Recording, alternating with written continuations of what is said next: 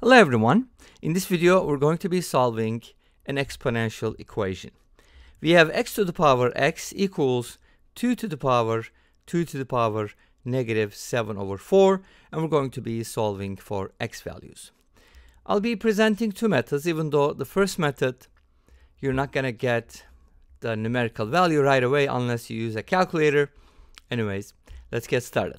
So whenever we have an equation like this with x to the power x, we can actually use a special type of function, which is called Lambert's W function. Hopefully you're familiar with Lambert's W function. Let's briefly talk about what it is, and then we'll get into the solution. So Lambert's W function is basically the inverse of the function x e to the x. So if f of x is defined as x e to the x, then its inverse can be defined as Lambert's W.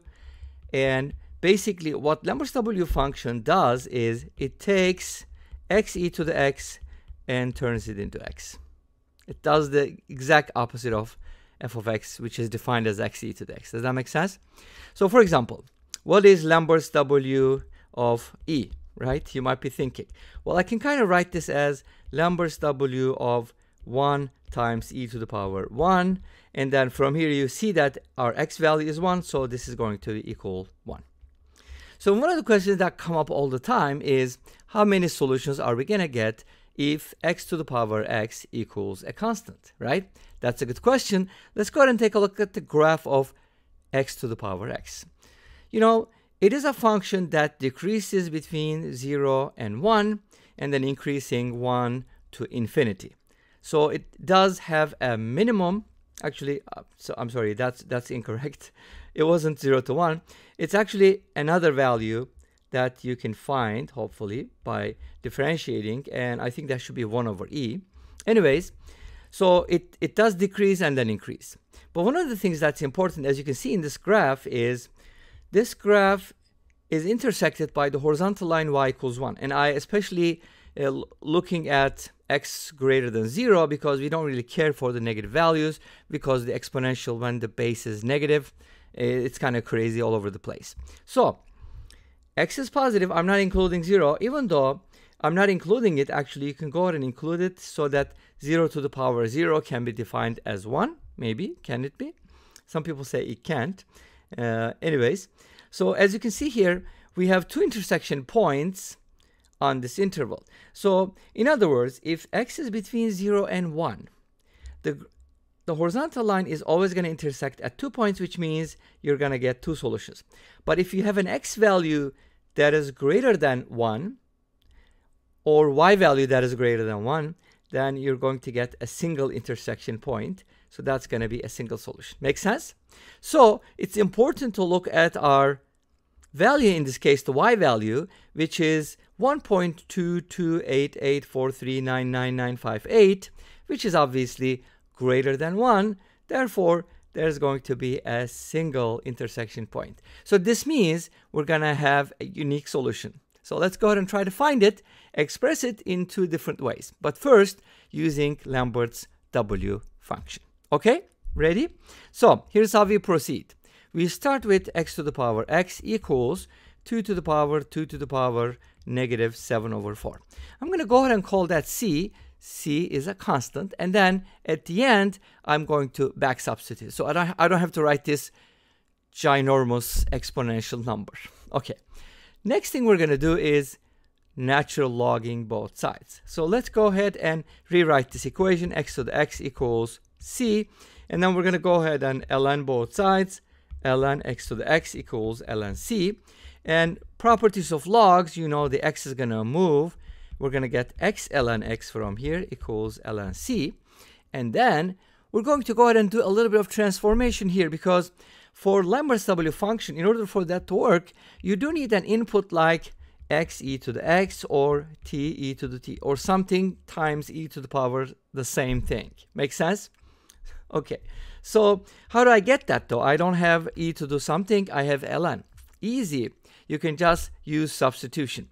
Let's go ahead and replace ln x with t, and then from here we're going to get the following. Ln x equals t, and then since the base is e, you know, it's hidden, it's not written, x is going to become e to the power t. So you can basically write this as t e to the t equals ln c, and that's actually perfect from a Lambert perspective. And now we're going to go ahead and Lambert both sides. So let's go ahead and w both sides, and that's going to give us w of this equals w of that. And as you know, Lambert's w of t to the t is equal to t, so t is just going to be w of ln c. That's simple. But let's go ahead and back substitute. What is c? What is ln c? Or we can actually try to find x from here first, and then at the end we can substitute, because that's going to be easier. Now notice that we got t value, but t is what? T is ln x. So let's replace t with ln x. And then from here, since the base is e, we can go ahead and write x as e to the power w of ln c. We're so close. Now what we're going to do is replace the c with what it is. And remember, c was 2 to the power negative 7 over 4. But when you ln this, again, the same rule is going to apply. This is our exponent.